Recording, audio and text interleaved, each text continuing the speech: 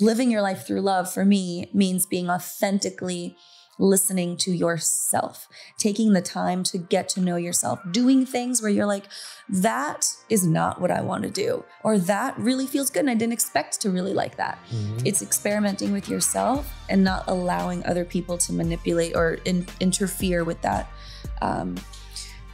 inner choice. So it's self-love. Yeah. It's your life. Yeah. Yes, take advice. Yes, listen to your surroundings. That's part of your life and experience. Sure. But only you can keep yourself from doing everything.